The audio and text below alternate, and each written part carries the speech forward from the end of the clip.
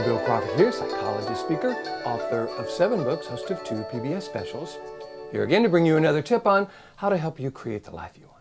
Specifically, how to use my life from the top of the mind philosophy to bring more clarity, confidence, creativity to everything you do.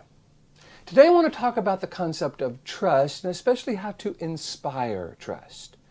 Now, while some of this does really pertain to inspiring trust in our partners, in our life partners, in our relationships, and our friends, this is mostly for people who are in a position where others trusting them is really important to achieving their goals. If you are a parent, if you are a leader, if you are a supervisor, if you are a speaker, it's really important that people trust you in order for you to be influential, in order for you to achieve your goals.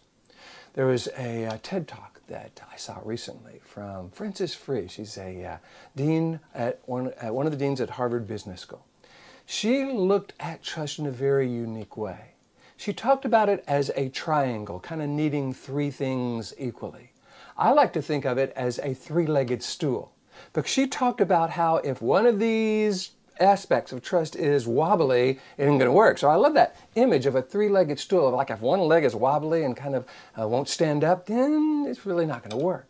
So she talked about trust being made up of 3 things. Number 1, empathy, which is probably the one that most people have trouble with. Number 2, authenticity, very important. And number 3, logic. And she was really cute. She says, well, if your logic is wonky, I can't help you. You need to go figure that out. But I think most of us come to situations where we're wanting to imply knowledge or help people achieve things or help people change or whatever, give people information in a seminar. Logic is pretty much there. But if it's not, people won't trust you.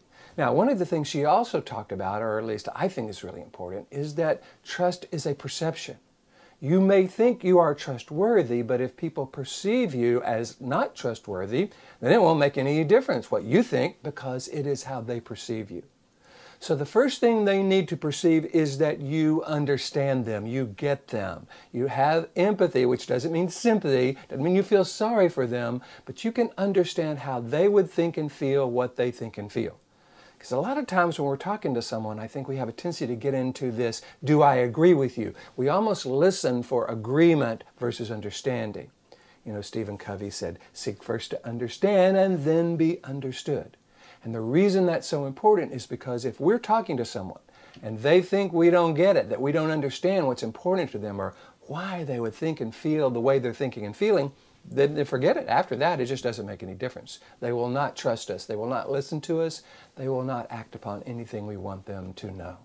So, empathy. One way of doing that is listening for understanding and at some point saying, I can see how that would be important to you. I can see how you'd really think and feel that way.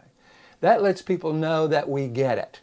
Often, until they hear that, they think they have to convince us of the righteousness of their perspective, and they keep waiting to see if we get it. So I think letting them know we get it without needing to agree. Sometimes we may not agree, but we can understand.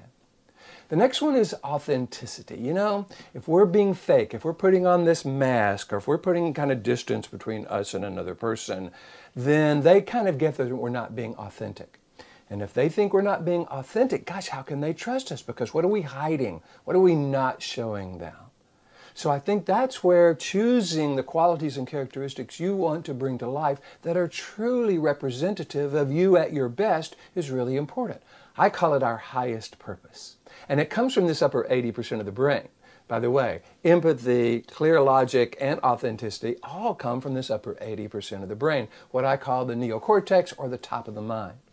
For those of you who follow my philosophy, you know that's really what I do. I go out and teach people how to access this clear, confident, creative, trustworthy part of who they are, regardless of the situation.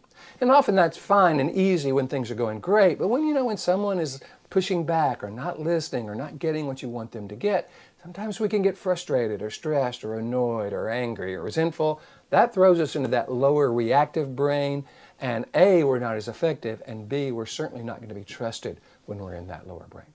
So the idea of being very clear about the value of empathy, making sure we get it, making sure that we are clear about the value of authenticity. In terms of logic, I think the question we've got to ask ourselves is, how is the information that I want to bring, how is my logic good for them?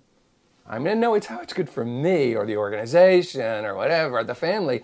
How is it good for them? How would it be important for them to hear what I have to say as valuable? Because if I'm not framing what I have to say in terms of how they would perceive it as valuable, then it's just me trying to convince people of something. And if you've ever tried to do that, have you noticed people resist being convinced? We resist being sold a bill of goods.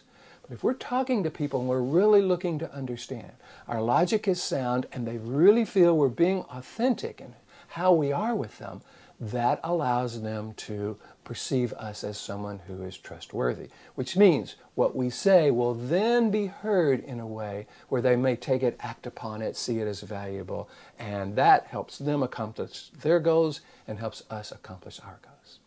This is what I do. I get to go around the world teaching people how to inspire trust in others, how to communicate with others in a way where the other person really hears the value of what you're saying.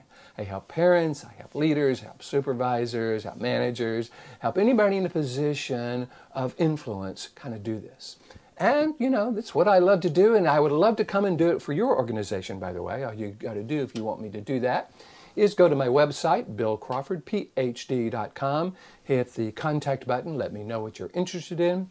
Love to talk with you about that. And hey, if you're liking these videos, I'm having a great time bringing them to you. I try to post one each week. Please hit the like button. You know how Facebook and YouTube and Pinterest and LinkedIn love it when you like it. So hit the like button. Share it with your folks, your friends, if you feel that would be valuable. Because when we can take information that we find valuable and kind of make sure that it has what's called social proof or other people find it valuable, that means the potential for it to be meaningful and useful will be raised.